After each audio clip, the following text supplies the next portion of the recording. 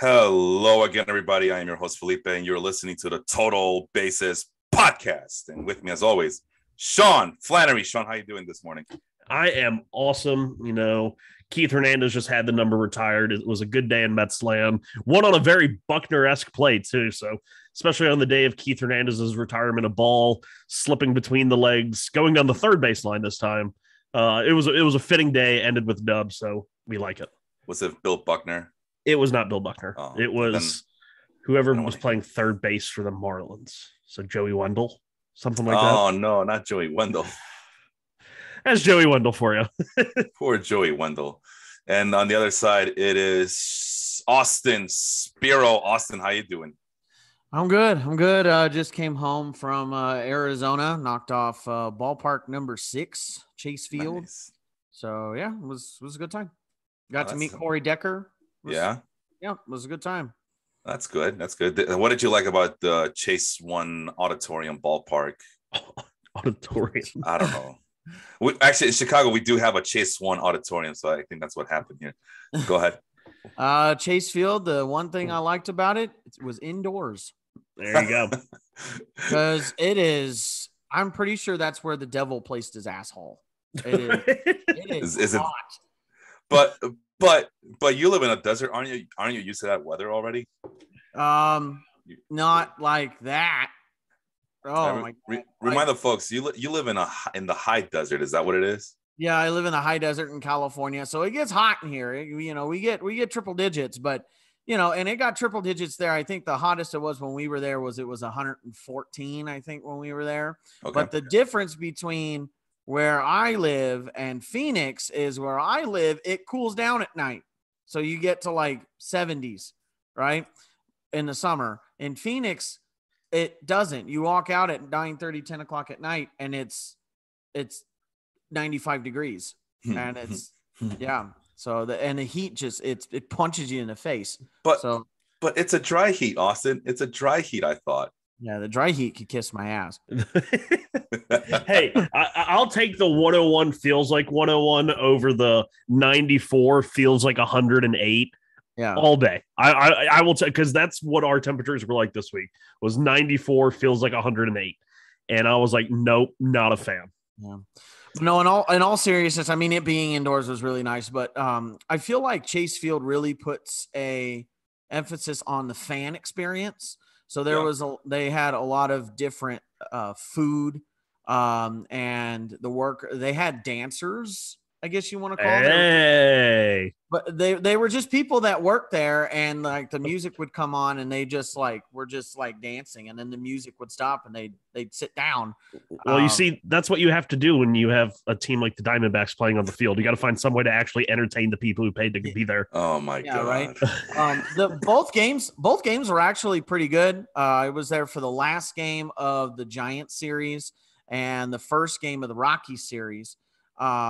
And both games were really good. It came down to the last inning. The Diamondbacks ended up losing both of them, but they were both good games. So, yeah, it was a good time. Well, speaking of games, I just went to another minor league game, although people are I can already hear them say, like, well, that's not really the minor league, since they're not affiliated with the Major League Baseball, affiliation. Fine, it's the Frontier League. It's an independent league. By the way, that's how every comment sounds like to me. Oh, well, how come you're saying it that way, but you're not saying it this way? You're like, okay, shut up. No, seriously though. We went to see the Schaumburg Boomers against the Windy City Thunderbolts, and I guess the Windy City is not really. I mean, Windy City is Chicago, but in this situation, it's the Windy City Thunderbolts are a team located in Crestwood, Illinois, which is way, way, way, way on the south side of town. And I'm on I live on the northwest side of town, the good side of town. So, but the defending champs, they were down 2-0 and they whooped that ass 8-4 last night. So that was pretty fun experience. Again, this just proves my theory that minor league baseball games are awesome. Sorry, independent, even the independent baseball leagues are awesome too. But here's the thing though, Sean and Austin, I felt out of pocket last night because unlike the first time I went to a minor league baseball game with the Chicago Dogs against the Kansas City Monarchs, where I was getting all excited about Gabriel Guerrero and Matt Adams being on the same team, Last night, I did not recognize a single one of those players. Not a single one. That's tragic. I looked it up, and a lot of these guys are this is their first time that they're playing in professional baseball. Wow. So there's a lot of young. I didn't get their ages, but I mean, if it's the first year playing professional baseball, I have to assume these guys are young as hell. So, of course, you're not gonna see the prospects from yesteryear playing. But it was fun, man. I Austin mentioned the dancers. I didn't see any dancers last night, but it was a lot of fun. We had a fireworks show. The kids got to run the bases. We got lawn seats because they were the cheapest seats out there. So that means I don't know if you guys saw the pictures, but we were way on the corner there in the right field. But it was pretty freaking cool because you got to see the kids just playing around, and a lot of kids were there, bro. A lot of kids. People are saying, "Oh, baseball's dead. It cannot cater to the young crowd." I don't know where these kids came from. There were so many of them, and they all had their baseball gloves, and they're all playing catch down in the corner on the pit of the right field stand, of the right field foul line. And the little girls were involved too. They were just tossing the ball, going up and down the hill, doing sliding. What do you call them? Sliding drills down the hill. Like, whoa, you're gonna! And I'm freaking out. Like, oh my god, you're gonna tear a ligament or something. and you know the most awesome part was it took me a while to notice, but a lot of kids were by the home team because we brought the first baseline is where the home team bullpen is.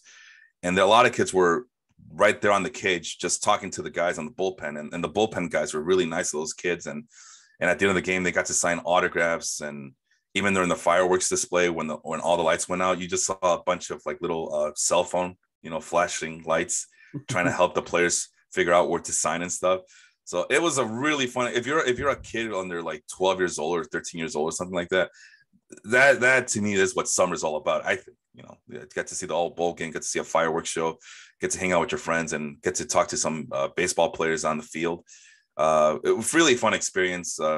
So yeah, I cannot speak more highly enough about the Frontier League and how they do things with the fan experience. It was super cool. In Arizona, kind of had the same experience where the second game I was there, we happened to sit next to a kid who it was his first game. He had never been to a baseball game before. It was his first baseball game he had ever been to.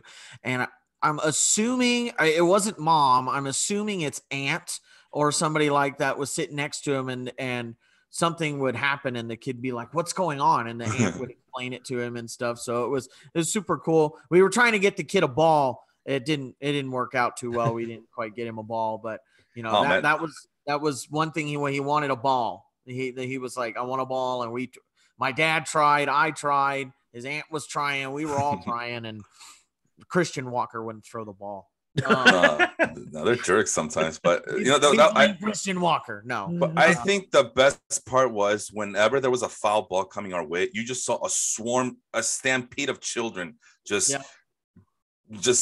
getting and closing in on it and just fighting the for T-ball routine. Everybody run to the ball. Dog pile right where the ball ends up, and whoever gets it gets it. But that was a lot of fun as well. And you know what? The kids weren't paying too much attention to the game. I mean, they were, but they weren't because they were like all on the first baseline, just messing around and playing with tossing the ball around and chasing the ball around and chasing foul balls and bothering baseball players.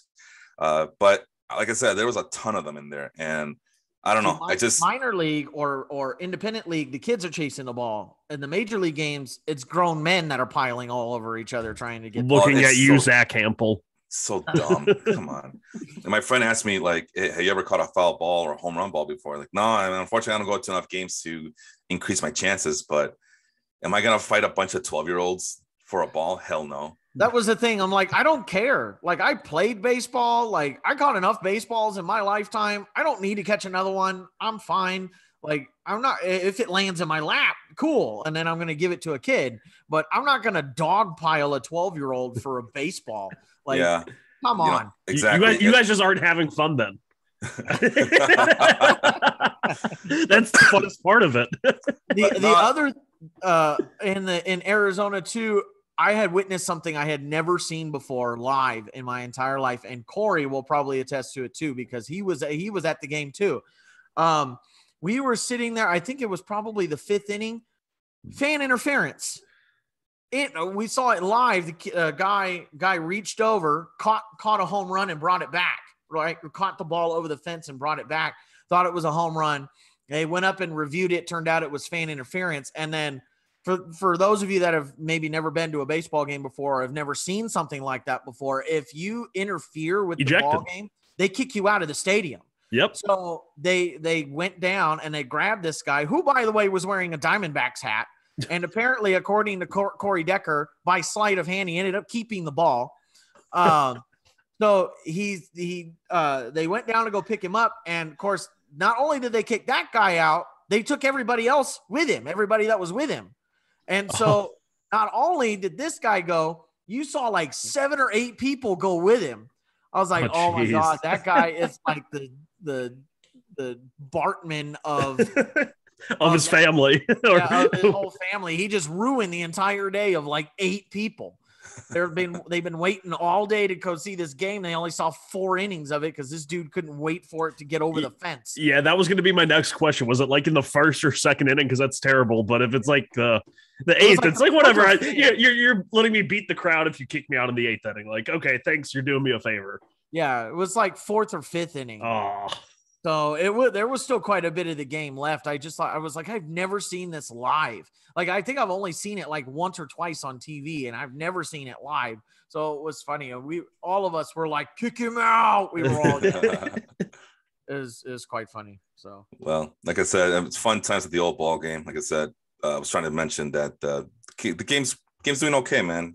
They'll get more fans eventually, the younger crowd watching. And I don't know, you cannot tell me that these kids were not wanting to go to the baseball game last night, because there was a ton of them and they were all having fun.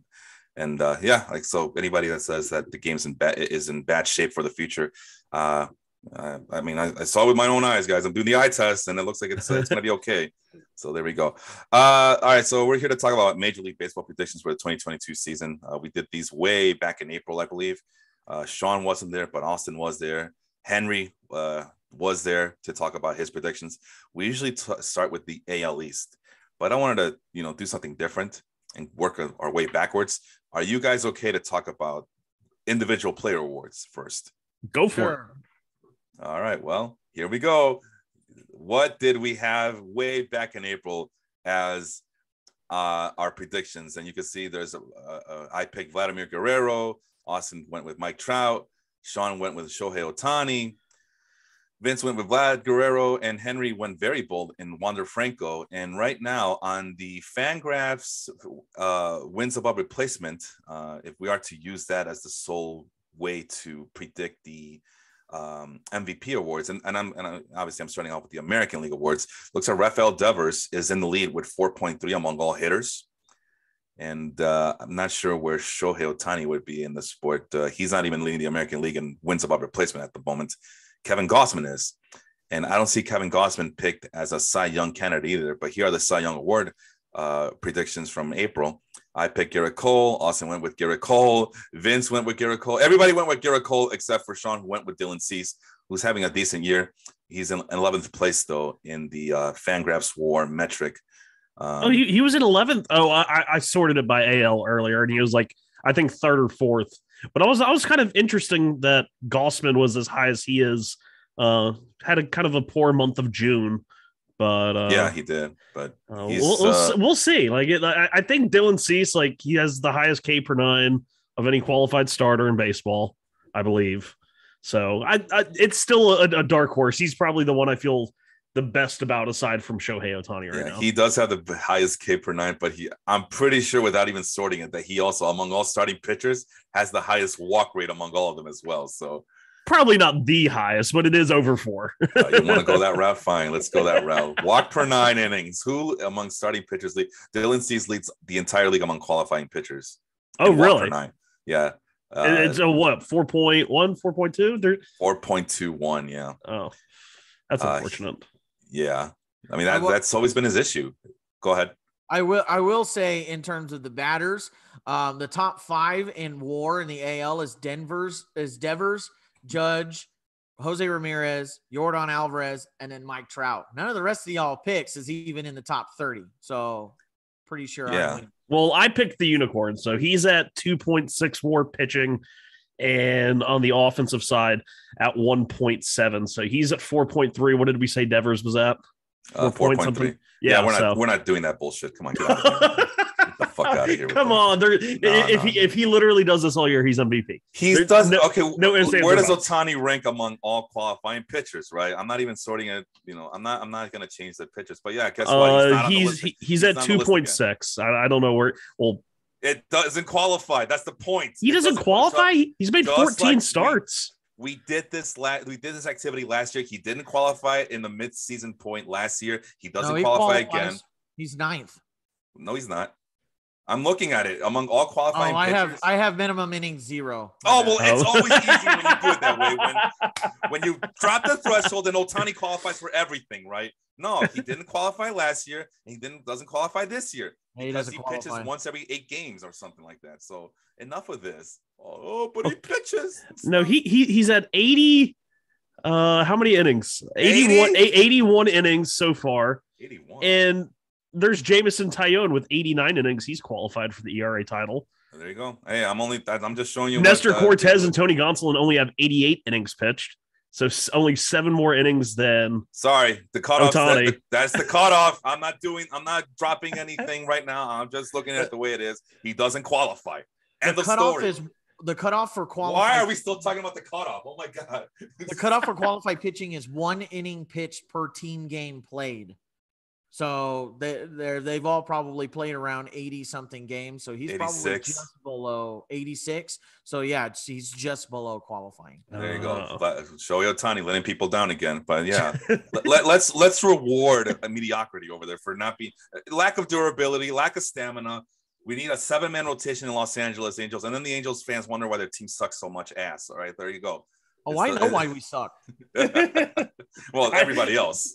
I mean, I know why Austin's like, I know why we suck. I know why we suck. I've watched it all year. I know why we suck. You poor soul. But I just saw Vince post something about that this morning about, and then you wonder, Angel fans, why your team sucks so much despite having the 2 best players on the team.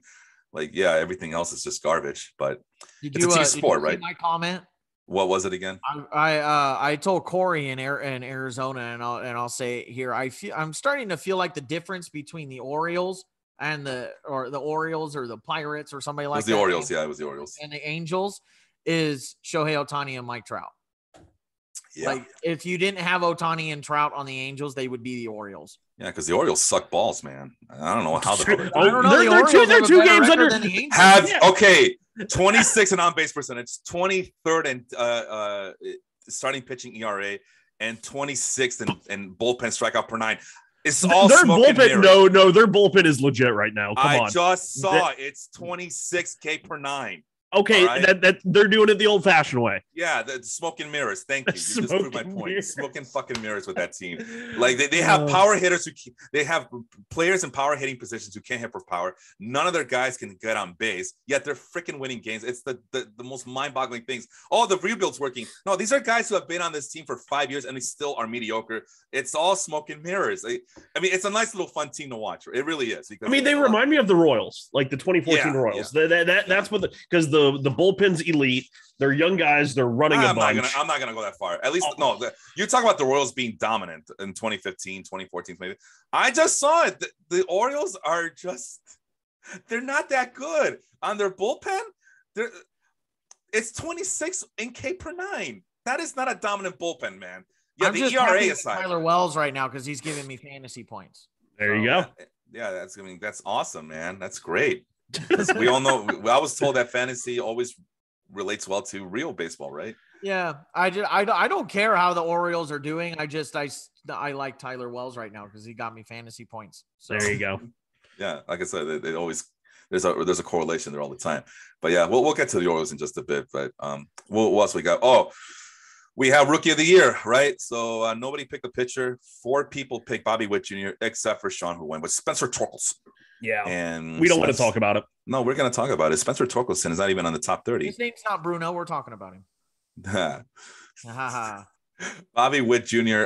Is in fourth among all rookies, regardless of league. But I guess in the American League, he would be third in WAR at the moment, according to Fangraphs. Julio Rodriguez is the one who's leading the league in rookie WAR, and Jeremy Pena is in second. And then manager of the year, everybody. Okay, two people went with Charlie Montoyo. Sean went very bold with Adrian Hinch, and then Dong City guys went with Scott Service.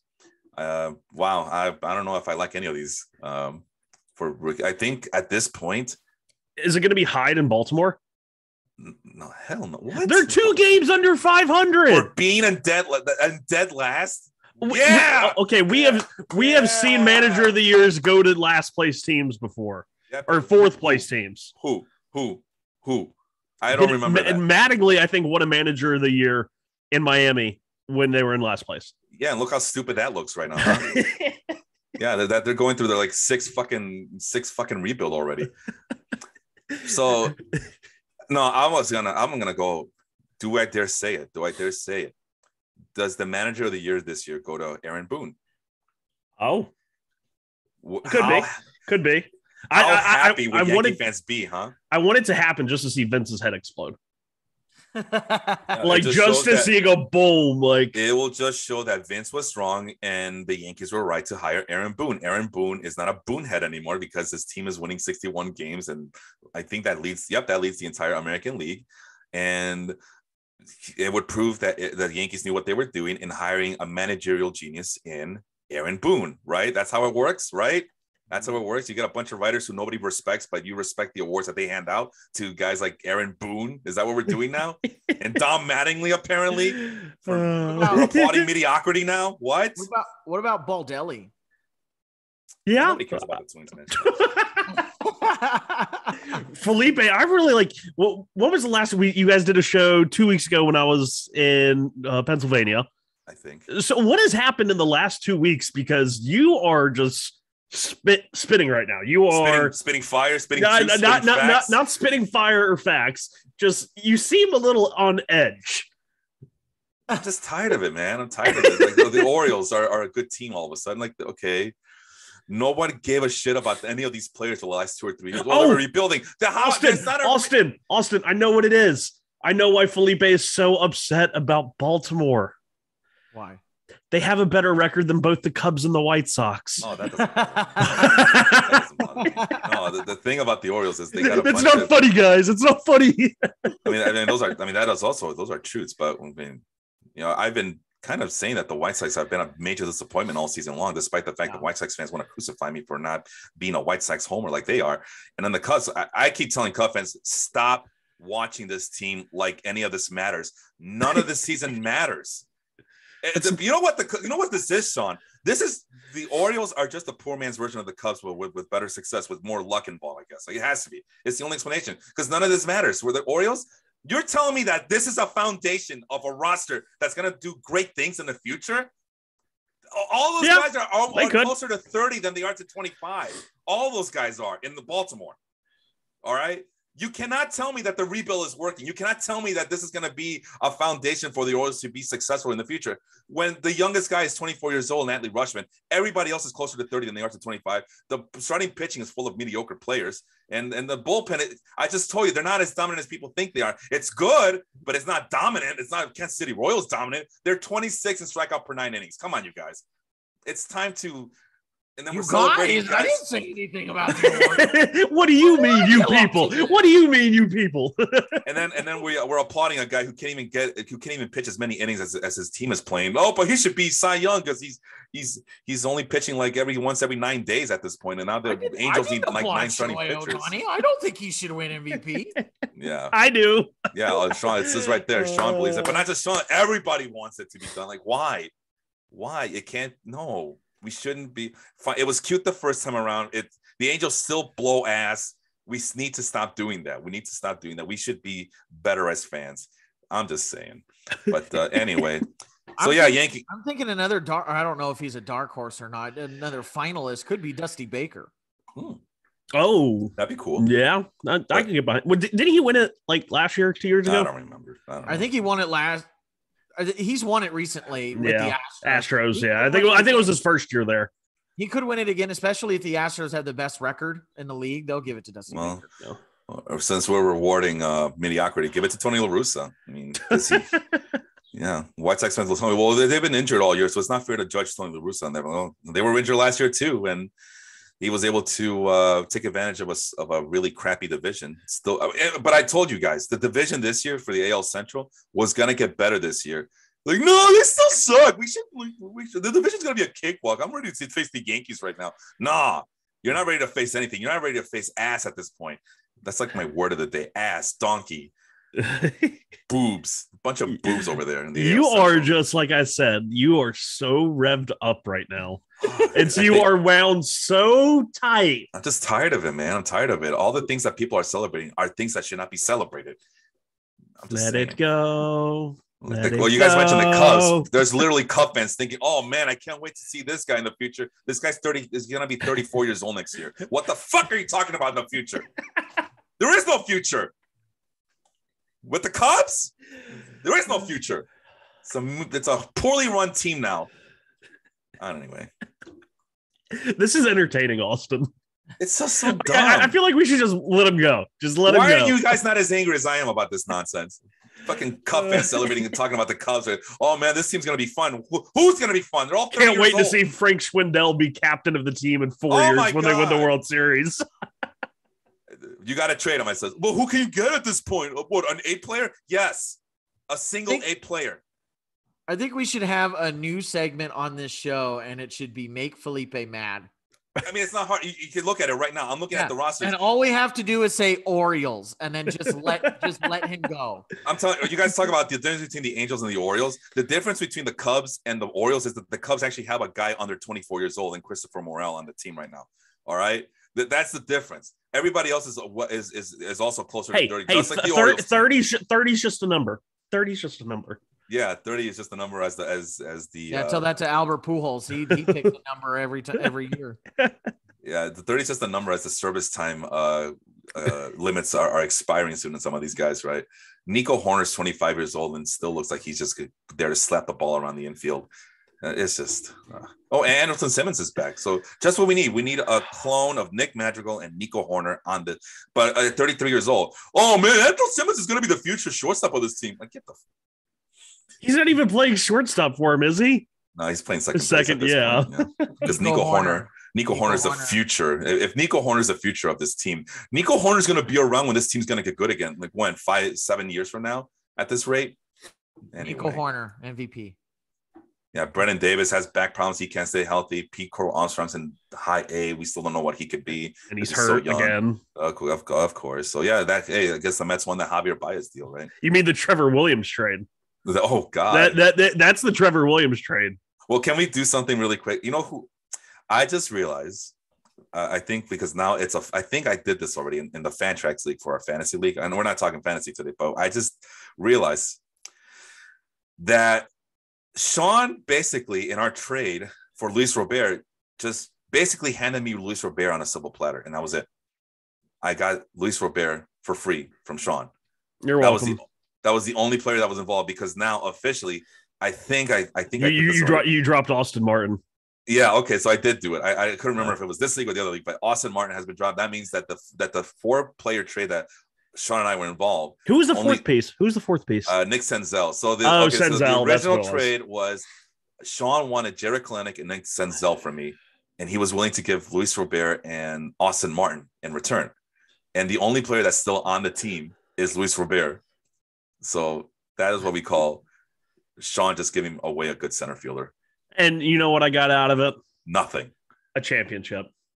No, well, in terms of this deal, you got nothing. I won the championship that year. No, oh, get out of here. Just take the L on this one. Take it. Just take the L. Giving away elite players like that, you know.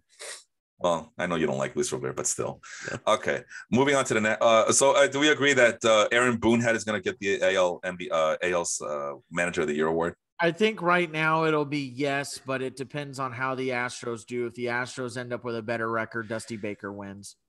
Yeah, I'm up the middle on it. It depends.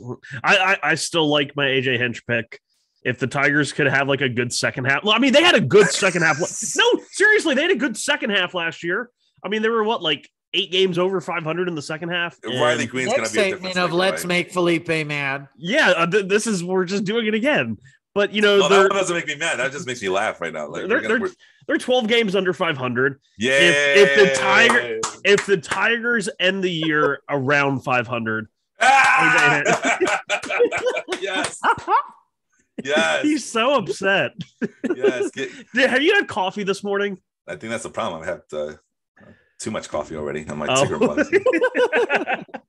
Using my Tigger mug to make me happy right here. Boing, boing, boing. The most wonderful thing about being a Tigger is I'm the only one. Anyway, and then just to recap, just really quick. So we talked about Devers, Judge, Jose Ramirez, Jordan Alvarez. Okay, we did do that. And then Cy Young, we got Kevin Gossman, we got Shane McClanahan.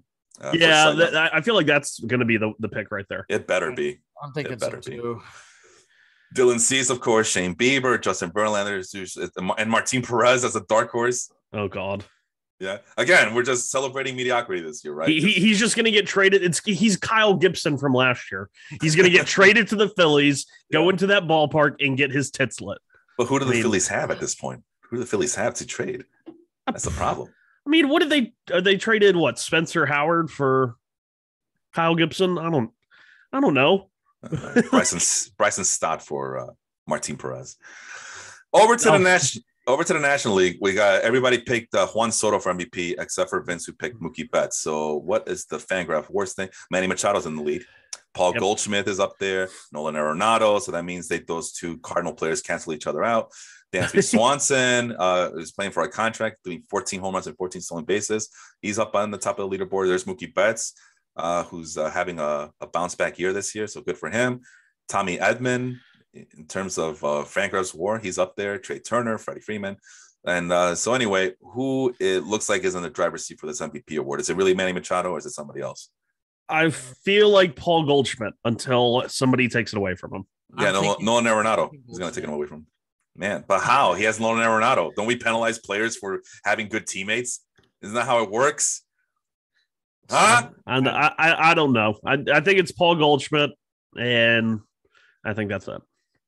He's so much better than everybody else right now. Yeah, I mean he's hitting the cover off the baseball right now, and I think the other thing is Goldschmidt has not been hurt. Machado just did get hurt, and I think that's a big separation. Apart from the weighted runs created plus, Paul Goldschmidt is at 191, and Manny Machado's at 157. Despite Manny Machado having 0.1 WAR better, I think the BABIP is way better for Paul Goldschmidt. The slash line for Goldschmidt is way better than Machado. I think this is Goldschmidt's to lose. I mean, right now it's like looking at it, it's like, yeah, Goldschmidt could regress because it's a crazy high BABIP.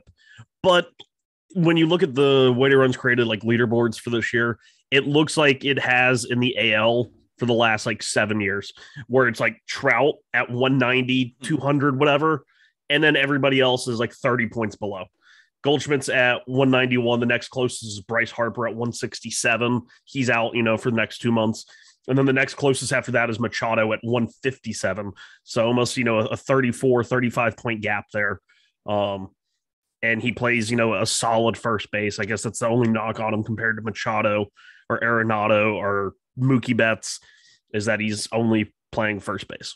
And even then, we talked about this last year with Vladimir Guerrero, right? Even in WAR and and some of these other stats, that playing first base, you're highly penalized. Yeah. So the fact that he's up here in the top 2 in the league, even though he plays first base, I mean, the next closest first baseman is down in 8th, which is Freddie Freeman. Yeah. So I think because you're seeing this high of production from a position that's usually highly penalized, I think, again, it goes to show that this is Goldschmidt's MVP to lose. Yeah. That's dumb logic, and that's how the voters are going to vote, because the writers are stupid as fuck. But here we go. So hold on. No, you guys. Who should win it? You guys talked already. Here's my thing. There's 1, 2, 3 St. Louis Cardinals on the top of this leaderboard. Okay, Manny Machado's by himself, and I'm looking at the lineup right now for the San Diego Padres. Right, it's bad. It's bad. It's Manny Machado and everybody else. And we don't know when Fernando Tatis is coming back. So you can't even use that as an excuse that we're going to penalize. It's awful. It's Trent Grisham, Jake Cronenworth. They're all having down years. Nomar Mazara. Remember Nomar Mazara? We used to talk about him. He looks the part, but he doesn't do the part. Luke Voigt. And he's only 27 years old. Nomar Mazara. Oh, so he fit in right well with the Orioles right now. I knew exactly. God damn it. I knew you were going to say it. Just set me up and I throw him down. That's what it is. Luke Voigt has 10 home runs. And actually, it's those two guys, Manny Machado and Luke Voigt. Those are the only players on that team who have 10 plus home runs. But yeah, Austin Nola, Eric Hosmer, Ha-Sung Kim, Jose Azócar. Who the hell is Jose Azócar? Austin, we looked at almost every single player of importance this offseason. Did you run into some guy named Jose Azócar for the same San Diego Padres? I don't remember the name, although we looked at 600, 700 names, so he could be in there. No, I don't remember. I would remember him. No way. So yeah, MVP, most valuable player. Where would the Padres be without Manny Machado at this point? We're gonna see it soon because you just said he's injured. And I think he's a big difference maker. That's the difference maker between the Padres being a disappointing third place team last year to second place, 7 games back behind the Dodgers, and 5.5 in front of the Giants at the moment. So yeah, I think we need to be putting some more respect on Manny Machado's name and realize that Paul Goldschmidt plays on a really, really, really good offensive juggernaut in St. Louis. And because we've penalized players for being on good teams before. So let's penalize this guy too. Anyway, moving on. Walker, Texas Bueller, and the Cy Young Award. Wow, that's a big disappointment. Yeah, that did not end well. We got 2 guys. Sean and Vince picked Jacob deGrom. Henry went with Max Scherzer, and that's not looking too good right now for those guys. And Corbin Burns went with Austin is going with Corbin Burns back in April. So what does that look like at the moment? And I can't look at it because my computer froze. So Carlos Rodon is leading the National League in Fangraphs WAR, slightly ahead of Sandy Alcantara, who is slightly ahead of Max Fried, who is slightly ahead of Zach Wheeler, with Aaron Nola rounding out the top 5. Corbin Burns is 6. What was that? Yeah, Corbin Burns is at 6.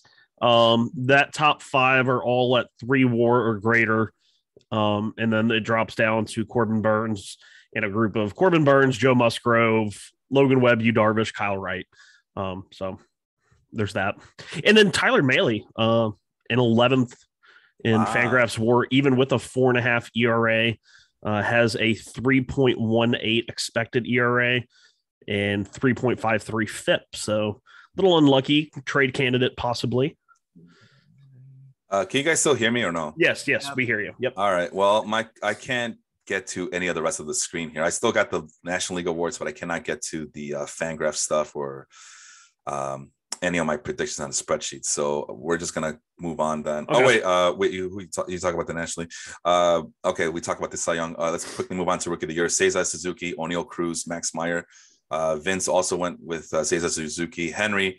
He insists that he went with O'Neal Cruz, but the spreadsheet says Joey Bart. So, who has the leaderboard there for the rookies? Anybody? For rookies, right here, I'll pull it up for the hitting side.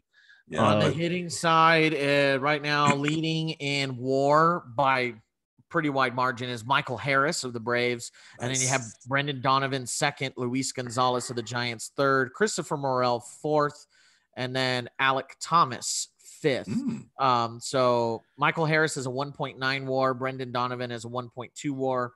Gonzalez and Morel both have 1.1, and then Alec Thomas 1.0. Who has the pitch? Anybody have the pitching? Yeah, it would be Spencer Strider and Mackenzie Gore. And I guess Joe Ryan didn't pitch enough last year, so he is still Rookie of the Year eligible, but it's Spencer Strider's ahead by a pretty healthy margin right now at 2.3. We got a couple of guys who graduated from the Total Basis podcast prospect reviews there. Michael Harris and Joe Ryan. Yep. Yeah, so pat yourselves on the back for that one. Actually, pat myself on the back. Those are 2 of my guys right there. So there you go. All right. And then we finished with Manager of the Year. Everybody picked Buck Showalter. I wanted to be different and went with Bob Melvin. And it looks like it is going to be Buck Showalter's to lose at this point. The Mets got off to, we talked, what's his name? James Hannibal and I, we talked about it the last time we were together for this podcast. And we talked about the Braves and the resurgence that they've had over the last month or so. I mean, Sean, you're a big Mets fan. If the Braves overtake the division this year and Buck Showalter's team barely makes the playoffs, is Buck Showalter still the manager of the year at that point? Well, I mean, even if the Braves overtake them in the division, I think the Mets are a shoe-in for the playoffs simply because of the expanded wild card. I mean, they have the second best record in the National League. They've held the best record in the National League. They're 21 games over 500. So I don't think they're in any danger of, not making the playoffs, even if they don't win the division. What if you just mentioned it? What if the Rangers trade Martin Perez to the Phillies? Then you guys are in big trouble. What happens then? They said the same. They said the same thing about Kyle Gibson last year, and I told everyone this is not going to end well. And guess what? Kyle Gibson had a 5 ERA the rest of the year. But no, I think it's harder to give Buck Showalter manager of the year if they don't win the division. In that case, I could see manager, not manager, or whatever the hell you just said. Yeah, whatever. It's a word. I could see what's his name, Oliver Marmol. If the Cardinals somehow overtake, they're 2-3 games out behind the Brewers right now. But if the Cardinals win the division, I could see him winning manager of the year as well. All right, gentlemen, someone's gonna have to take charge here. I cannot do anything. I mean, that's just the fact that you guys can hear me. I'm even thinking of just maybe shutting my computer down and see if I can restart while you guys keep talking about the National League West. That's something you guys want to do. Yeah, I could take over. So let's go. So I'm gonna get out then. I'm gonna see what I can do to make this work again, because none of this is working. So I will talk to you guys in a little bit. Thanks. Yep. So let's go over. So we did all the awards. So let's move into the actual divisions. So we're gonna start. Do you want to start with the AL or the NL? Dealer's choice. You go for it. All right, let's go with the AL because my team is in the AL. So let's talk about the AL and get that out of the way. So let's talk about the American League East first. All of us, except for Vince, had the Blue Jays leading the division. Vince had the Rays winning the division. And then it looks like three of us had the Rays in second. Vince had Blue Jays in second. And Henry had the Yankees in second, whereas the rest of us had the Yankees in third. Vince also is the only one that said that 4 out of the 5 AL East teams are going to make the playoffs. And the AL East in real life is stacking up this way. You've got the Yankees in first with the best record in the AL, then the Red Sox in second, 15 games behind. The Rays are just behind them at 45 and 39. And then you have the Blue Jays in fourth, disappointing, at 45 and 41. And then the Orioles at 42 and 44. And if I remember correctly, as of right now, the AL East does have 4 playoff teams. Yeah, if the season were to end today, the Blue Jays and their disappointing 45 and 41 would be in the playoffs. I think it's very interesting that we had all picked the Blue Jays aside from Vince, who had the Rays. And it's like you look at them and they're not bad. It's just they're not having the year we thought they could. Yeah. I mean, Alejandro Kirk is leading their team in WAR, which is fun. That's actually really fun. And he's now an all-star, and all props to him. But the pitching's been a little weird for Toronto. Jose Barrios was the big, guy they brought in last year, gave him that big contract extension, and he has been worth 0 WAR. I mean, he's just Jose Barrios is Jose Barrios. He's a 5.5 ERA. Pitching being led by Gossman, Manoah, Stripling. Do they have a good second half in them? Austin, do you think that they could maybe overtake Boston and maybe get the higher wild card? I think maybe the hitting core will turn it on, because I mean they got too good of a hitting core to continue as disappointing of an offense as they are right now. In terms of WAR in their offense, they're third in terms of WAR so far this season, behind Houston and the Yankees. But I think, we haven't quite seen Vladimir Guerrero Jr. do the MVP things that we saw him do last year. I'm not saying he needs to get back to that, but, he needs to get a little better than what he's doing. You need to see Bo Bichette turn on a little more. I think that's the big key to him right now, is if Bo Bichette goes into Bo Bichette mode, Because like even now, like we can say Vladimir Guerrero's having a disappointing year. 269, 350, 489. That's a 133 WRC plus. It's like I can't say he's been bad because a 130 that's a great, that's a great slash line. It's just not what he did before. But Bo Bichette's the one hugely underperforming, below league average hitter in 2022 so far. I think he's the key to their second half.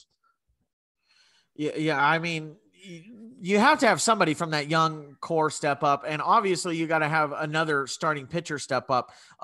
Even though he's had a disappointing June, you have Kevin Gossman, who has done fairly well for the team. Yeah.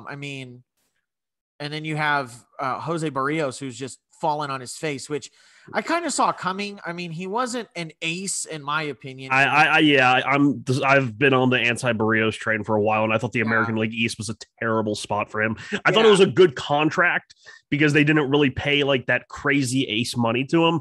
It was just more of like a 7 years. They gave him more years instead of more money. But yeah, the American League East I thought was going to kind of eat him alive. Yeah, and I mean, we see that when it comes to any of these new pitchers. I think the only one that has kind of come out unscathed in the AL, not unscathed, but has come out the best in the AL East and is new to the AL East is Kevin Gausman. The rest of them you're seeing they are not doing. I think the only other one that comes to mind right now is Barrios is not doing very well right now. But it's just this place is a murderer's row for pitchers because the offenses are so good. Not only that, you're in the division of the team that has not only the best offense, but the best pitching staff in the AL right now. The Yankees, they're the number one offense in terms of WAR, and they're the number one pitching staff in terms of WAR. So when you have a team like that right now just looks like they're untouchable, it's difficult to get anything going because you have to play 5, 6, 7 series of these guys, and it's so hard to get momentum going when you play a team like that over and over and over again. Yeah, it's really Ross Stripling's probably been like Toronto's savior, as he's low 3s ERA. He's third on the team in WAR, but then you look at the rest of their rotation. Jose Barrios, who we just talked about, Hyunjin Ryu out for the year. And then also brought in during the offseason, Yusei Kikuchi. I say Kakachi. Yeah, ERA over 5. And just like that, Felipe is back. Toronto, I think, could really turn it around if they are a team that go out like they did last year and acquire, the best starting pitcher on the market. Not Martin Perez, because I think that would be even worse than going to the Phillies. But maybe if the Blue Jays go out and get Tyler Mahle. But you also have to remember they have to be kind of judicious about who they target in a trade, because there are going to be some players that are just inherently unavailable to them due to the COVID stuff. So I don't know the vaccination status of every player in the league, but what if they try and get a starter, but the starter's not vaccinated? Like they just can't make the trade. Then it's like, well, shit. So, but Kyle Hendricks, man, Kyle Hendricks. He's on the IL. So you have to give up one prospect then. That's it. He's on the IL. Just one single A guy. Double A maybe. I don't know. So Sean, where do you see this? What is your prediction for the AL East going into the second half of the season? What do you see happening here? Orioles in first. I think. And just like that, he's still cranky. I think the Blue Jays can overtake the Red Sox. And then I think it will stay like this, and all 4 teams will be in the playoffs. I think that division's just too good compared to the rest of the American League. And the Orioles too? No, not the Orioles. Oh. Granted, if the Orioles were in the Central, they probably could do it. Oh, well, where do you think the Rays fit in all of this? Do you think they're second? Do you think they're third? I think they just like sneak in. I could see them. Like them and the Red Sox are going to be neck and neck. I think but then when the Rays make the playoffs, I'd be worried because they could just be the team that kind of just backs into the playoffs. And then in a playoff series, you get hit with, McClanahan. They're probably going to go out and get another pitcher because it's Tampa and that's just what they do. Yeah. So yeah, I'd be worried about the Rays, even especially if they're quiet going into the postseason, just kind of not doing great, not favorites, because they could really sneak up on a team. The Rays are stacked pitching wise as it is right now, unlike the Orioles, who are just not good. But oh my god! But so the Rays in terms of offense right now in the AL are right in the middle. They're 7th. They're in terms of WAR. They are the 7th best team in terms of WAR, and then the Rays are 4th. They're the 4th best pitching staff in terms of team WAR. So as Felipe was saying, it looks like they're leaning more towards, as we probably would have expected, they're leaning more towards pitching. The Rays have been really good at producing pitching for the last, 5 or 6 years, and not as good of an offense, but they let their pitching, they rest on their laurels with pitching, and then they score a few runs. And because their pitching is so shut down, that's how they've been able to win, especially in the playoffs. Yeah, I think they just need one more starter. Because if I were the Rays, I would not feel confident in a 36-year-old Corey Kluber starting game 3 of a playoff roster. I mean, granted, like if you used him as like a behind an opener, maybe, but even then, like I like McClanahan, I like Baz, I like Rasmussen, but I feel like they just need one more guy. No, one more guy, right? Yeah, Dean Kramer from the Orioles. Oh my god. Yeah, because he's good now. He's good. Orioles pitching is awesome this year, apparently. They're so awesome. They should just trade everybody to the Rays and see if they can make them better. Bruce Zimmerman is now on long relief. Did you guys know that? Bruce Zimmerman? You really hate the Orioles. It's not that I just don't like that all of a sudden, the rebuild has worked. Really, Jordan Lyles is 32 years old. Come on. What rebuild? Hey, DL Hall and Grayson Rodriguez are around the corner. Rodriguez is hurt. They just celebrated. Oh, no. They just said he had a great MRI. Yeah. I hope you feel bad. Baltimore does is they just celebrate little stupid wins like that. Austin Voth, is that the guy you want? That's the old Washington prospect. Yeah, 30 years old now. You're right. Dean Kramer, who can't even strike out a guy per inning. Spencer Watkins, 29 years old. The rebuild's working, you guys.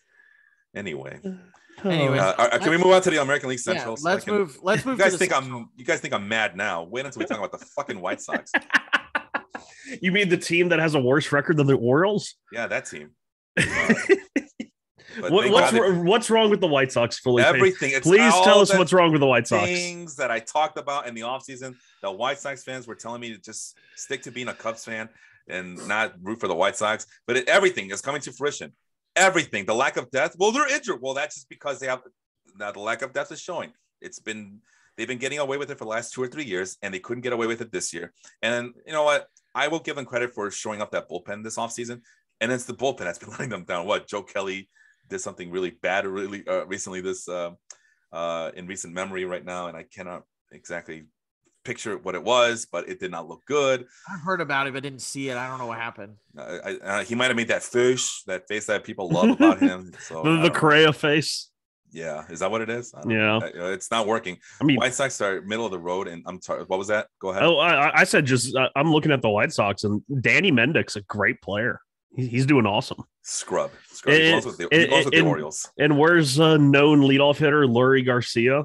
He's great, right? White Sox fans love Lurie Garcia apparently, and I kept telling people, hey, if you're depending on Lurie Garcia, negative WAR, and in 222 plate appearances, he's like literally been leading off a bunch. No one listened to me. I said that if you're counting on Lurie Garcia to play a lot of games for you this year, this team is screwed. Well, it worked last year. That was last year in a worse division than this year. Yes, the AL Central was way worse last year than this year. This year, they got a little bit better. Hell, it got so good that Sean picked the Detroit Tigers to have their manager of the year from there.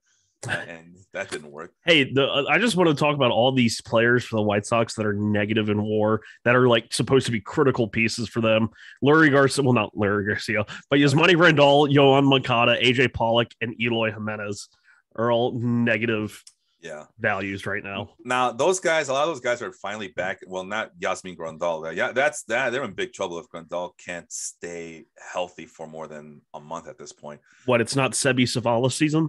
No, it's not. And actually, he's on a split with Reese McGuire. So just as long as Reese McGuire stays away from parking lots by himself, I had to explain that to my friend last night. Hey, so what's up with this Reese McGuire guy? Why is everybody making fun of him?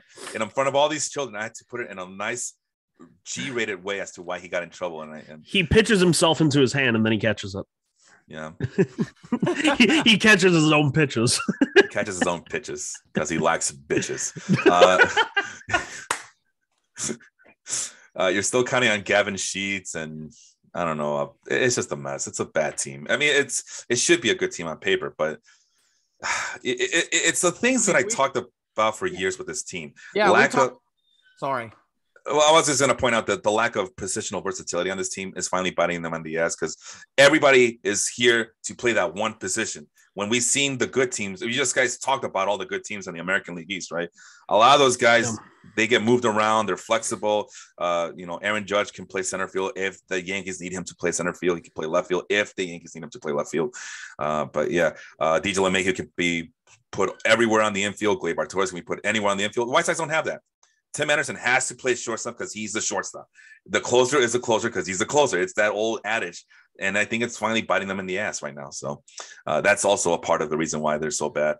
The starting pitching, well, when Lucas Giolito is not the best starting pitcher on this team, and it's Dylan Cease who still can't command the ball right, you're in big trouble. You're counting on Johnny Cueto, who's 36 years old, to kind of solidify that rotation, which is a nice story, but that ain't the long-term answer. And we're still wondering what Lance Lynn is this year. Is he 35 years old, or can he continue to do the thing that he's been doing, which is just count on fastballs? And then Michael Kopech, this is unknown, uncharted territory for the kid, right? This is his first real season, and he's being counted to keep that team afloat. And it's just not fair to count on a 26-year-old who has never pitched a full season of Major League Baseball before. Anyway, I'm sorry, Austin. I was interrupting you. What was your question, or what was their statement that you were going to make? No, I was basically going to say what you said. It was, it's what we talked about at the beginning of the year. You and I have both said it on both on both this podcast and the Round Trippers podcast. The White Sox have no depth.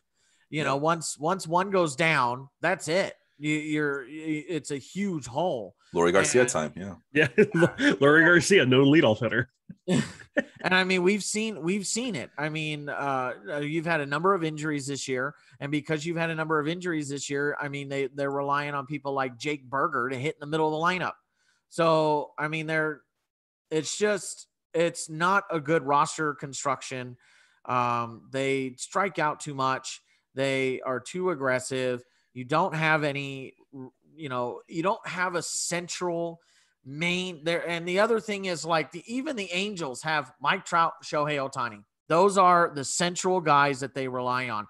The White Sox don't really have anybody like that. I mean, maybe Tim Anderson. I was going to say Tim Anderson and Jose Abreu.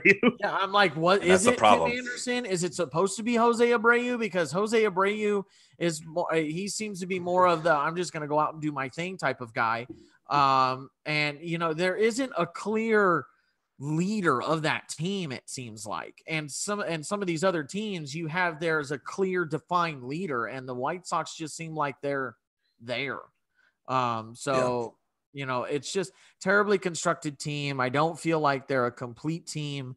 I really, at this point, with seeing the way that they played, I know I had them winning the division, but I don't even see them making the playoffs this year. And if they're not careful, the Tigers the Tigers could very well pass them. They could get in a good groove there and pass the White Sox. Well, not with a negative 88 run differential. Not like that. But really quick, the Joe Kelly thing, it happened against the Twins. 2/3 of an inning, gave up 3 earned runs, 4 runs total, 2 walks, 1 strikeout. And then he did something to the crowd. I forgot. And then the Tigers the next day, he gave up another earned run, 1 walk. He's not been the guy. He's just been very inconsistent. But no, that was supposed to be our strong suit, was the bullpen, and the bullpen's also been letting this team down. So the bullpen, if the strongest part of your team is letting you down, then you're in trouble. And again, you could say the injuries. Twins have been injured all year long, and they're in division lead right now. We talk about all the time. The 3 guys that I loved on that starting rotation from the Twins that I made sure to get on all my fantasy teams: Sonny Gray, Joe Ryan, Bailey Ober. They've been hurt for a majority of the season. Yep. That's not stopping the Twins. If that would have happened to the White Sox would have shit the bed along. They would be in Royals territory at this point if they suffer what the Twins suffer this year. And why are the Twins better off for it than the White Sox? Because the Twins have depth on their major league roster and in their farm system, something the White Sox cannot brag about at this point. And that is really the difference between being in first and second in this division. And not just that, but the White Sox this past offseason, I've said it before, nobody cares what I have to say. I know White Sox fans are on their own little bubble, and I'm calling them out because they used to call me out all the time. They, instead of going for the jugular and competing in the offseason with the Yankees, the Astros, and all the winning teams, the Rays, the Blue Jays, they just said, you know what? The Twins aren't that good. The Guardians aren't that good. And the Tigers are not that good. We're better than all those teams. We're just going to play down to our competition's level. And these are the results. You played yourselves because you guys were too, and you could say, well, they're seventh in payroll. It's not enough. We look at the roster. There's holes everywhere that need to be plugged up, and they didn't do it, and now they're paying the price for it. So anyway, let's talk about a real good team, the Twins, right? Yeah. Twins. So really quick, the Twins, they're in the lead. They're in the division lead for about how many games now? I lost it. They are up by 3.5 over the Guardians. 3.5 over the Guardians. Yeah, then now the Guardians have bypassed the White Sox. I mean, come on. The Guardians were supposed to give up on this season, right? Guardians were supposed to get rid of all the good players. Jose Ramirez was supposed to be traded a long time ago. Well, he got to stay. Now they're talking about Shane Bieber getting traded. And what happens when he takes a team-friendly deal for long-term as well? So it's just inexcusable. The Guardians on paper should not be better than the White Sox, right? Felipe, quiz. What two starting pitchers have the most starts for the Twins? What, Chris Archer and Dylan Bundy? Yep. Chris Archer, 3.08 ERA in 15 starts. Dylan Bundy with 14 starts, 4.5 ERA. They both have an identical 17.9 K percentage, which is pretty yuck. But hey, they're making starts. Chris Archer with those 15 starts and 3 ERA has only been worth 0.1 WAR due to a 4.8 FIP and a 4.98 xFIP. But hey, he's keeping the runs off the board. Only a 224 BABIP against him. Well, guess what? Joe Ryan and Sonny Gray are back from the DL. So that means Chris Archer can be placed on a 15-day IL now. So that happened on July 5th. I just realized that. Oh, he is on the IL? Yeah, as of July 5th. So there we go. They're counting on guys like Devin Schmelzer, and not to be confused with Dave Meltzer, the wrestling journalist, and Josh Winder, who those guys do not strike out a guy per inning, but it works for them. It's working for them. The Twins have shown an ability to do enough with their starting pitching development to get them major league ready. Whereas the White Sox have, you guys saw, I just named the roster. White Sox have a much more electrifying, much more talented rotation, and they're getting their ass whipped by the Twins. So anyway, Twins lineup, I kept telling White Sox fans, Twins lineup is pretty darn good if they can kind of bounce back, and they are, looks like it. The Carlos Correa acquisition with a slash line of 283, 354, and 459 is paying dividends even for one season, even if he gets hurt, even if he has the back problems. It's okay. You know why? Because the Twins have depth. They easily were able to replace him. There's no Luis Garcia on this team. I can tell you that much. So anyway, Guardians, we talked about that all the time. The Guardians, they're a pitching factory, although it doesn't look like it this year. But they too are just finding ways to win with the ragtag team. Ahmed Rosario is now relevant again. Yeah. For the first time since he was a Mets prospect. Steve Kwan, it looks like he's batting leadoff now. Yep.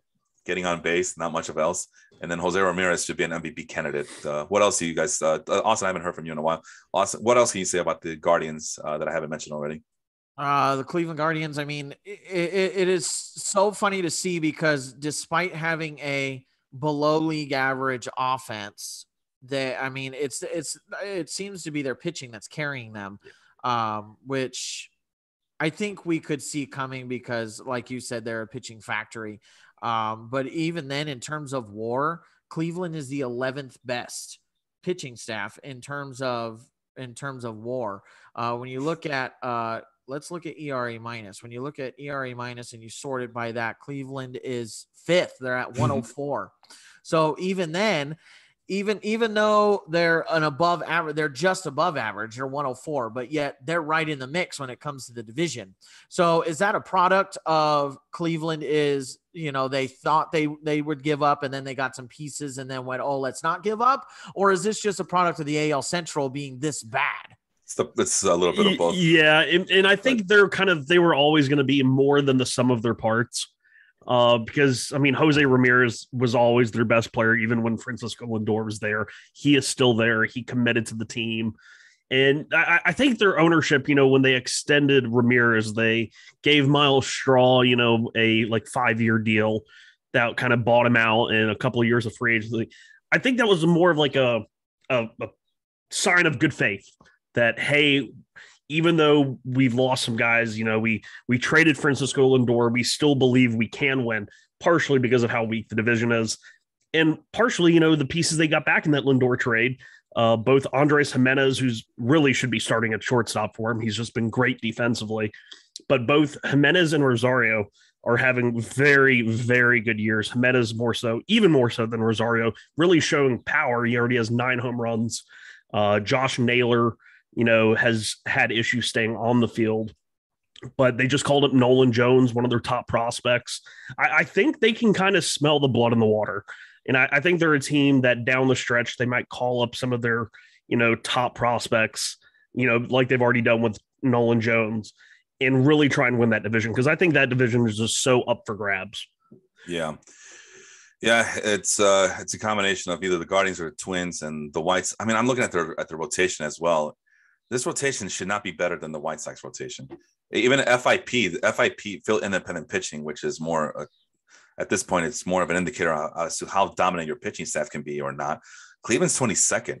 So they're doing it, with a lot of craftiness. And you look at that rotation, and it makes sense, right? You got Cal Quantrill, Zach Plesac. Those guys aren't going to strike out as many guys as a Shane Bieber. Aaron Savali is still up there for some reason with his 6.28 ERA, but they're going to throw him out there. Why? Because he eats up innings, I guess. I don't know. But that's how they're doing it. They're doing it more with craft. It's a low cost of, it's kind of what the Twins are doing. All these Twins, the Orioles, the Guardians, they're doing it with low cost starting pitchers who are not going to have the greatest of stuff, but they're going to have all the craft where they're going to keep the hitters off balance. They're not going to give up a lot of walks. They're not going to yield a lot of strikeouts either, but they're going to be finding ways to eat up innings and keep hitters off balance, I guess. I mean, what's up? Go ahead. Oh, me? Yeah, I thought you were going to say something. I was just looking at, like you mentioned that what is Savali still doing there? And you look at their AAA, they have Peyton Battenfield, who they got from the Rays system in that trade that we talked about last year, as well as the good Logan Allen that is in the Cleveland system, recently promoted to AAA. And these are guys that, could overtake or really, be the trade deadline acquisitions, quote unquote, to reinforce that team, because we know pitching is their strong suit. It's always been their strong suit. It's just, how are these guys, how are they going to utilize them? Are they going to bring them up and put them in the pen like, the Brewers or the Cardinals, or will they go straight into the rotation? But those guys are already in AAA, so they're not that far off and could legitimately help the team next year, or actually this year. Well, with the White Sox, Blake Rutherford's in AAA, so watch out. Watch out for that.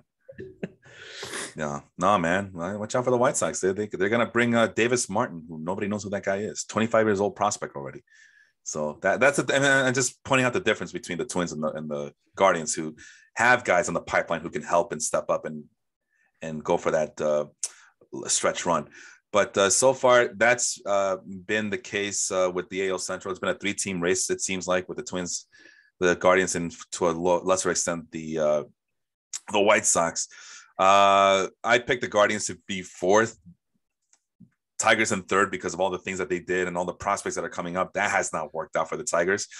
And a lot of you guys picked the Royals to be last. You, Sean, picked the Guardians to be last, and so did Henry. Yeah, and I remember when we were doing the show, or like talking about filling out I really struggled because I was either Guardians were going to be in the playoffs or they're going to be in last place. Mm-hmm. Yeah. And it was at the time we did this, they had not extended Jose Ramirez. They had not extended, Miles Straw, and Steven Kwan. I wasn't really sure if he was going to play. And I thought they were going to be a team that by this time they would have traded everybody. Or, same. And it was one of those, if they kept everyone, I thought they could make it to the playoffs. I did not think they were actually going to keep everyone. So that was kind of like a pleasant surprise of when they did extend Ramirez, they did extend Straw. They didn't just throw in the cards. They promoted the guys from the beginning, like Steven Kwan. So pleasant surprise. I'm glad to be wrong about the Guardians. Well, the Tigers did call out their big name prospects. Unfortunately, it has not worked out too well for them. Riley Green has a 341 on base percentage, but struggling everywhere else. Who's the other guy? Spencer Torkelson with a 289 on base percentage. That's not working. Yeah, he's almost -1 WAR. Oh, he's on that Lurie Garcia track. Javier Baez has been a bust. Robbie Grossman has been a bust. All the guys that we thought, wow, Tigers are making moves. They're gonna blow up this year. Are we really surprised that Javier Baez is a bust, though? Not this bad. I mean, we thought he was gonna be bad, but not this. I didn't think it was gonna be this bad. You know. When you put him in more of a pitcher's park, yeah, that I've said multiple times that team in that park was literally the worst place he could have gone. Yeah, the worst. I was thinking that there was going to be more doubles and triples in his future that would kind of make up for the fact that he's not getting the home run power. That's not how he plays. He swings out of his ass trying to hit the ball as far as he can, and he can't. He can't. I mean, he swings at the pitch when it's halfway. It's halfway to home plate. Yeah, like, he would have worked well with the White Sox because that's what the White Sox do anyway. Except that they actually make enough contact to matter. But not just him, but Heimer Candelario. I thought this was going to be his breakout year because he had a pretty good season last year, and that's not been the case. And of the three guys, Matt Manning, Casey Mize, and Tariq Skubal's been the only one who's been turned into something. Yeah, and the bullpen sucks. We move on to the bullpen. I like their bullpen. Oh, it's garbage. I mean, I think they're all trade bait.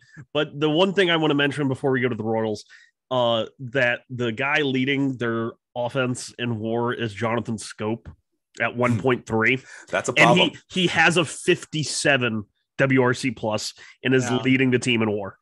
Yeah, you talk about Javier Baez being bad. That's danger. But Baez is at 71 WRC plus. So I find it so funny that 57 and he's leading the team in WAR. It's a problem. It's a problem for the Tigers, and I stand correct. I guess I guess at this point, I would pick the Tigers bullpen over the Orioles bullpen. I don't know. Oh my god. Let's see, because I see a lot of guys who have more strikeouts than innings. So where does that put them in terms of K per nine? Because what I say, the 26 for the Orioles, right? I mean, Joe Jimenez is a thing again. I cannot believe that. I 33 K% in a 3 ERA. Boom. All right. So Baltimore's 26 and K per nine. The Tigers are 17. So, well, last I checked, 17th is better than being in 26. So Michael Jordan rules. All right. Royals with cheeses. And we talk about the Royals all the time, that they have all these pitching prospects. They were all they spent a lot of draft capital on these guys, and it's not working out as planned, right? And we talked about those guys. We don't need to talk about those guys anymore, but their hitting lineup looks kind of intriguing, but it's also full of disappointments. Bobby Witt Jr. has had a rude awakening this year. MJ Melendez, after getting off to a good start, he's gone down to earth, despite the fact that he's been getting a lot more playing time at catching. Vinny Pasquantino's up. Yeah. That's a good thing. I think with Bobby Witt, like, I was always kind of the lower guy on him, but he's not struggling like as much as I thought he would. I mean, like the 239, 288, 443, that's not great by any means. He's a barely above league average hitter. But it's like the fact that he's healthy, he's getting these at-bats and plate appearances, he's playing basically every day. I feel like it's a good thing for him. Like, you could have far worse rookie seasons. See Spencer Torkelson. But it's like, I don't know. They're an interesting team. Kind of, I feel like they're a little bit halfway. And Salvador Perez is a negative value WAR player. Yeah. People were telling me that Salvador Perez is a really good catcher because he could throw people out. We talked about that. He's not. There's more to catching than just throwing runners out, especially in a league that doesn't run too much anymore. So Anyway, I digress. We move on to the where are we? American League West. It's the Astros and everyone else. We talked about the Angels already. Mariners were Henry's pick to win. I think a lot of us, I picked the Mariners to make the playoffs. Austin picked the Mariners to make the playoffs. And they're currently, where are they currently? They are in, they're now in second place. But they're about second. They're just not making the playoffs. Yeah, well, never say never, my friend. Never say never, because the Orioles now people are loving the Orioles to make the playoffs this year. So if that can happen, then anything is possible. Mariners are 12 games behind the Astros, and I guess that would put on maybe 3 games, right? 3 games behind the Red Sox, I think, right? Am I doing the right Rays, here? They are right now 1 game behind the Blue Jays in the wild card. Anything is possible. Kevin Garnett told me. Yep, anything is possible. But we like the Mariners for reasons. Austin, you're out there on the West Coast. What made you? I mean, do you think that your prediction of them making the playoffs? Well, you just said they're not making the playoffs. Why do you believe that? Well, I said I meant like right now they're not in the playoffs right now. Oh, gotcha. Okay.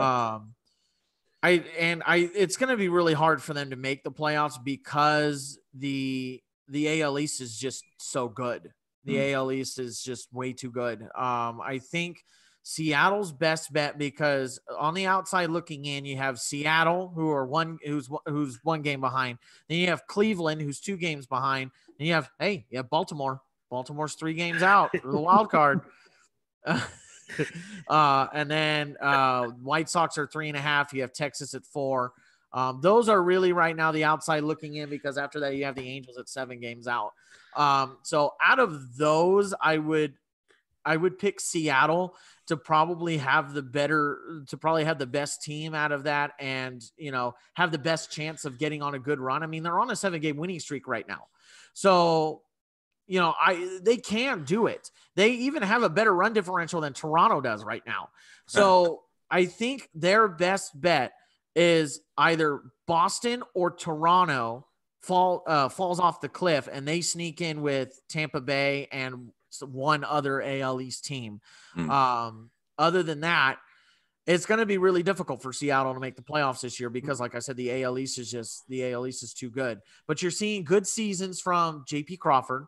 You're seeing a good season from Ty France. Julio Rodriguez, rookie of the year. Yeah. So, I mean, you're seeing good offensive seasons. In terms of their pitching, I'm not super stoked on their pitching, but their pitching, let's see, where are they in terms of pitching? They're at a 97 ERA minus, so they're below league average. They have a 3.56 ERA as a team, 4.09 FIP as a team. I mean, it's just they're striking out at 22% of the time. Their walk percentage is at 7.7%, which is pretty low. But they don't have the guy. They had Robbie. They picked up Robbie Ray thinking he was going to be the guy, and he's not the guy this year. So you're missing, I think, a couple starters. So I mean, Jerry Dipoto, he likes to trade. So maybe they go out and try and trade for another starter. I don't know. But yeah, my worry with them is if they do what they did last year, they were in a position to win last year and they still sold off pieces. Granted, I like the trades, but if they do that again this year, I think the AL East has just too much ammo for them to overtake a team while also trading. Because I could see them trading somebody like, Eugenio Suarez, or even, Ty France. I don't think they would, but I mean, definitely could see a Suarez trade, Dylan Moore, something like that. And if they do that, I think they just don't have the depth to stay competitive. Right. Really quick, Mariners are in 8th place in WRC plus, team WRC plus. I mean, it's a really good team. I don't know why it's not translating, but 6th place in ERA, starting pitchers ERA, and K per 9, 4th place in K per 9 among their bullpen. But you guys are gonna tell me that the Orioles are better though, huh? Right? Because that's what the in terms of war, in terms of pitching war, Seattle's best pitcher right now is Logan Gilbert at 1.7. He's 16th. And then you don't see another Mariner until you get to Robbie Ray, who's at 27th at 1.4. You're not going to get into a playoffs with a pitching rotation with this kind of production. No, it's still early. I mean, Robbie Ray's been pitching very well lately and Gilbert and Kirby are young, but they also have tremendous upside. And the bullpen the bullpen's nasty with Munoz, Sewald, Granted, once again, they traded Graveman when he was great out of their bullpen last year. I could see them trading somebody like Paul Sewald or Diego Castillo. Ken Giles is back. But yeah, it's really kind of a up in the air thing for them. Right. Which kind of goes. He's back on the DL, on the IL, by the way. Ken Giles is. Oh, they put him back on the shoulder discomfort as of July 8th. Sorry. Go ahead, Austin.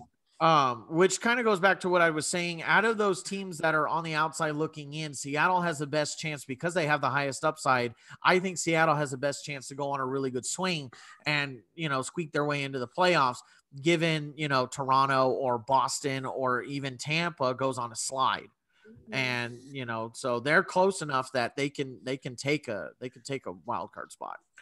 The Astros, by the way, we're running, well over at this point. We haven't even gotten to the National League teams yet. So I put it up on the chat. If we wrap things up with the American League right now and then come back in a few minutes okay. and re-record for the National League stuff. Sean, Austin, are you guys okay with that? Okay. And then since it's 2 episodes, we could skip next week, I guess, at this point. Is that something you guys want to do, or do you guys want to just put it all in one episode? Maybe we can do the National League next week. By that time, it's going to be too late. It's the All-Star break. When is the All-Star break? July 18th. It's next Tuesday, I believe. It's next week already. Let's just do the episodes today. Okay. Yeah.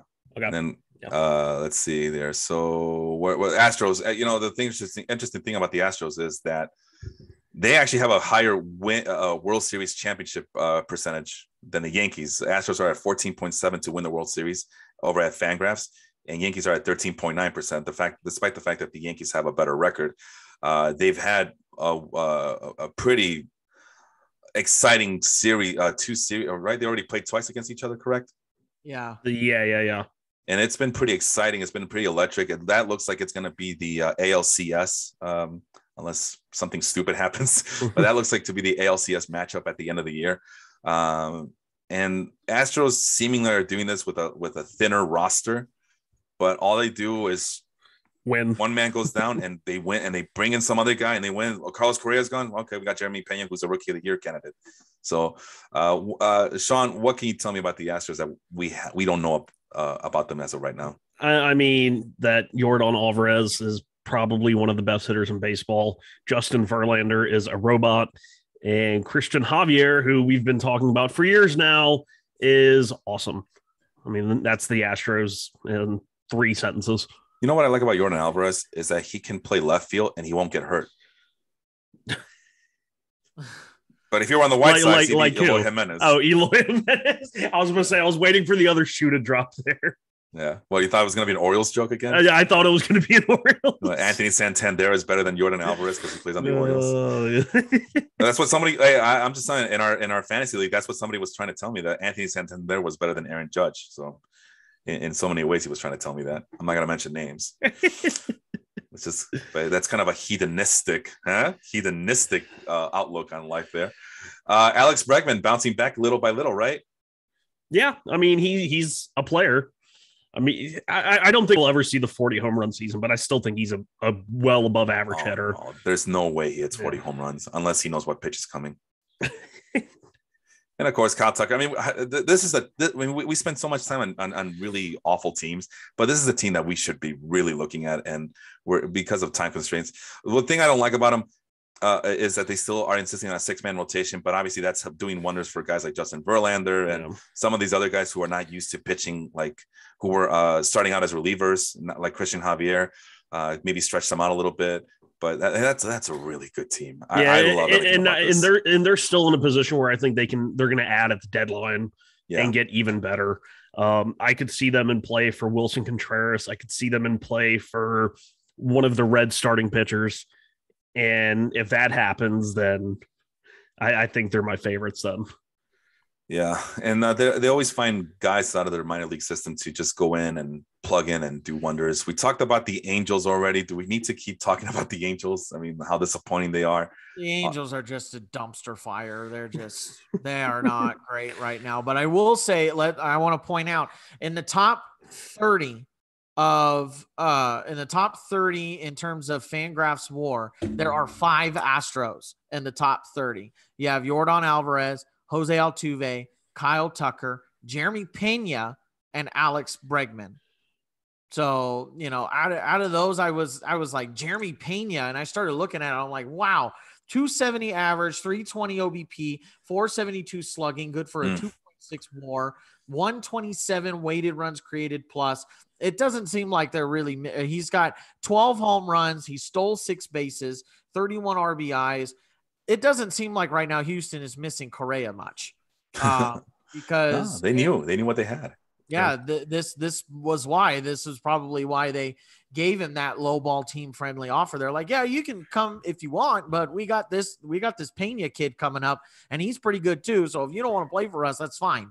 So, and the thing is, he's done this in 63 games, which is 20 games less than Aaron Judge, Rafael Devers, Jose Ramirez, people of that nature. So it's just, he's had really good production in his first full season as the shortstop for the Houston Astros. So just wanted to give a highlight there to Jeremy Pena. Yeah. I mean, he's right there in the Rookie of the Year race with Julio Rodriguez. It's been a fun race so far between those two.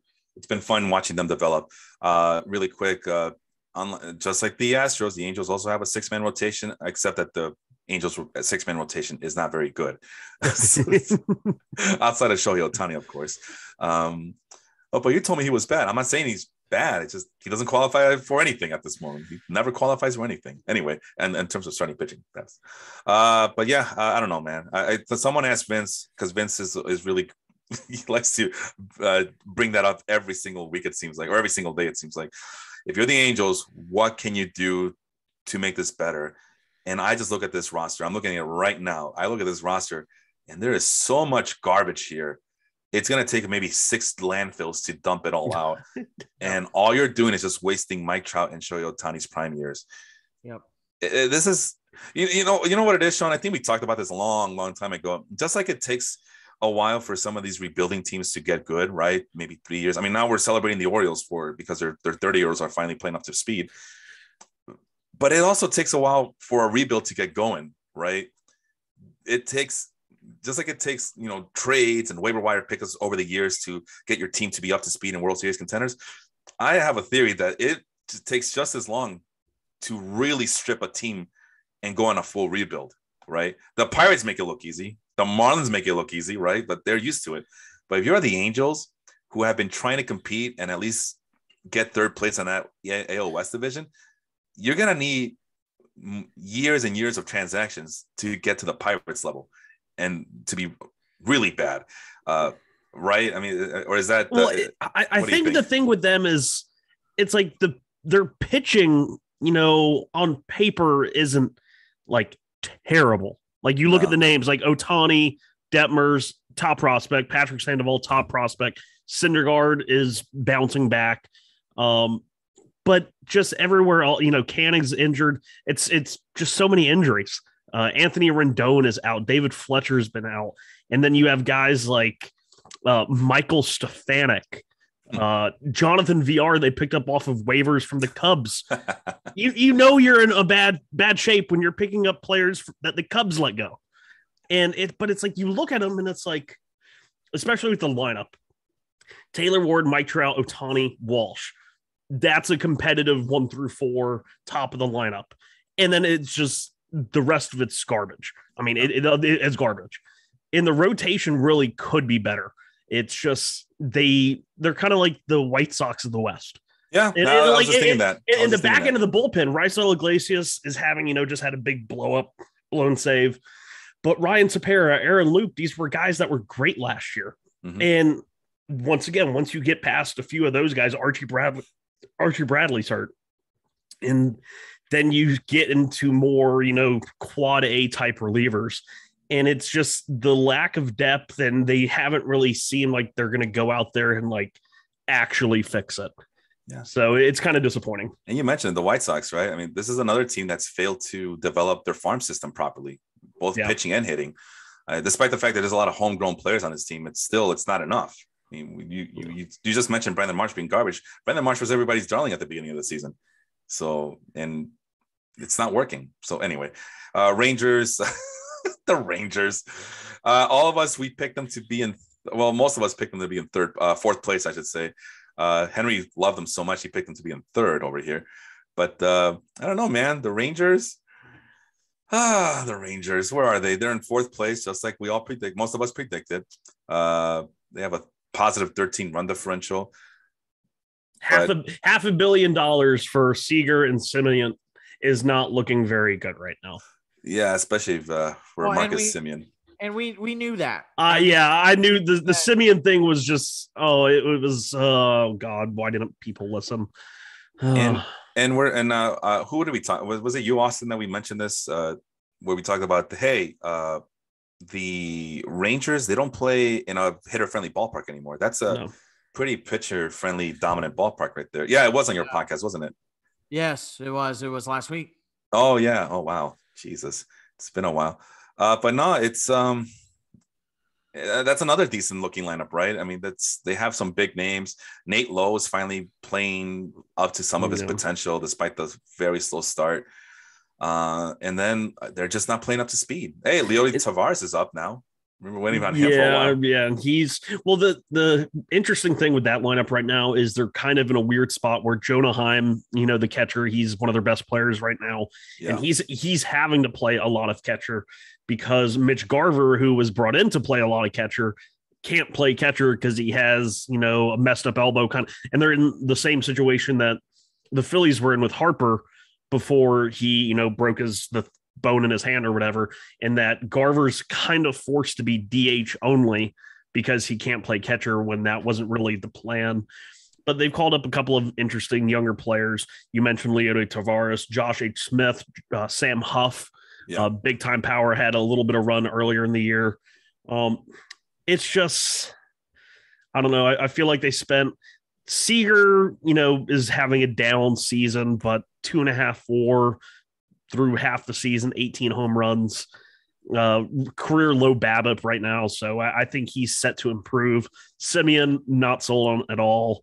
Right now it's their pitching. They got to figure out something with their pitching. Well, John Gray, Martin Perez are the good so far this season. Dane Dunning, he's all right. So. Spencer Howard, we still don't know what he is. Glenn Otto, who is a player that all of us liked here on this podcast, he's not live up to speed. No. And then the bullpen, the back end of their bullpen's actually been really good with like Matt Moore, Brock Burke. They've been really good, and I think that is going to be their best chance. They just need to fold this year, trade those bullpen pieces for whatever you can get, and then come back next year. Like if you can get a couple of like AA, AAA starters that your player development guys feel like they can identify and do something with, kind of like how they did with the Gallo trade, obviously. Random relief pitchers aren't going to give you the same return as Joey Gallo did, but you can, identify some pieces and get back pieces for those relief pitchers. And then we finish up with the A's. Everybody picked them to be in last place. It is, I mean, you talk about no names, a bunch of nobodies. Christian Bethencourt was just traded to the Rays, and he was like their best player this year. the same former catcher turned pitcher back to catcher, Christian Bethencourt. Yep. Yeah. They got rid of one former Braves prospect because they have a catching prospect from the Braves as well, Shea Langelius in AAA. But I mean, again, we go back to what Austin and I were doing in the offseason was we looked at all the teams. We tried to identify which of these teams would be which of these players, I should say, which of these players would be making an impact, not just for their team, but also for fantasy leagues as well. And you look at their roster right now, and just when you thought that the names couldn't get more obscure, they actually get more obscure as the season goes on. Sky Bolt is on the team. That's probably the best name on this team, just on name alone. Yeah. Sky Bolt. Yeah. Hitting 0.91. Yeah, he's been up and down on their roster for a couple of years now. Yeah, it seems like it. Chad Pinder's been a huge disappointment. I was really high on him going into the year. Christian Pache is nowhere to be found. Is he hurt already? Negative. No, he just got demoted. He was that bad. Negative 1.1 WAR. Remember when everybody was bitching them out for trading 4 prospects to the what was it, for trading? He's Victor Robles light. I mean, he's Robles light. He can't hit. No, that's the Braves though. The Braves were getting criticized for trading away 4 prospects for Matt Olson. It turns out that was a move to make. They didn't really give up anyone. in value, I should say. Maybe Shane Langoliers can be someone, but the other two guys in that trade are just low level prospects and really shouldn't matter much. Yeah. It'll be interesting to see who they trade at the deadline. I think everyone's talked about Frankie Montas a bunch, but there hasn't been as much noise around Sean Murphy or Ramon Laureano. If I was them, I would have traded Murphy with Olsen to get back like an Uber package from the Yankees or whoever it was that were rumored in it. Man, the Yankees don't trade away their prospects. You know that. They like to hoard those prospects like they just buy the bad contracts and make it look like a trade. What? The Giancarlo Stanton trade. Oh, right. It's like it was a trade, but it was really I'm just buying this player. Just give me back some garbage and make it look like it was a trade. Austin, can you identify a team willing to give up some prime prospects to the Oakland Athletics for Frankie Montas? And we'll finish with that. I don't think Montas is. I don't think he has a pedigree to make it worth prime prospect. Oh no, he's really good. I think that even they could do it with Montas and Murphy, and I know the Mets have been tied to Frankie Montas, so I don't know. It'll be interesting. I mean, 100 strikeouts and 96 innings pitched. He isn't I didn't mention his name in the Cy Young Award category, but he's right there on the outside looking in, top 10 AL pitcher. He did leave his last start early though, and he had to have an MRI on his shoulder. It showed up clean, but like his velocity was down like 2.5 ticks, and so that was kind of like a huge red flag moment. But he's obviously their most valuable trade chip right now. Go ahead, Austin. Yeah, I think if Montas is their most valuable trade chip, you could have Sean Murphy in there as well. But I think another one that they might want to look at trading because he's having such a good season right now is Paul Blackburn. Yeah, that's a guy that you can flip. He's not going to get an elite prospect package, but you would definitely sell. You're gonna sell high on what he's done this year. Yeah. The bullpen, Lou Trevino has 7 saves, but he's just been awful. I don't care what anybody says about him. He's just been. He has a 6 ERA. Hey, a 3.02 FIP though. So what is going on? 472 BABIP. Wow. Yeah. That's insane. And that's through 24 innings. It's not like through 4. Oh, that's crazy. Yeah, we talked about him already on the on Austin's podcast ad nauseum. And yeah, you're getting saves, but you're getting penalized for the whip. You're getting penalized in ERA. AJ Puck's been good. Yeah. AJ Puck. But no, that's really not a lot to digest here for the Oakland Athletics. I mean, that's a real rebuilding team, and it's just a mess. That's an ugly team to look at. The Angels are a dumpster fire. The A's are just a flat out wildfire. Like, well, apparently 900 acres are burned at this point. Like, it's bad. Apparently, the Angels, I guess people are suggesting the Angels should be more like the Oakland Athletics in terms of how bad you can be. Because there's Angels bad, and you just mentioned it, Austin. There's Oakland Athletics awfulness going on here. And that is the American League. You guys okay? We take like a 5-minute break and sure. Do the National League. And Perfect. Maybe that gives enough time for this episode to be saved on Sean's computer. Good? Yeah, perfect. All right. Well, for Sean, that's Austin over there. I am Felipe. We will be back shortly for part 2 of this Major League Baseball season predictions review. And just a bit, thank you for your patience, and we'll see you soon.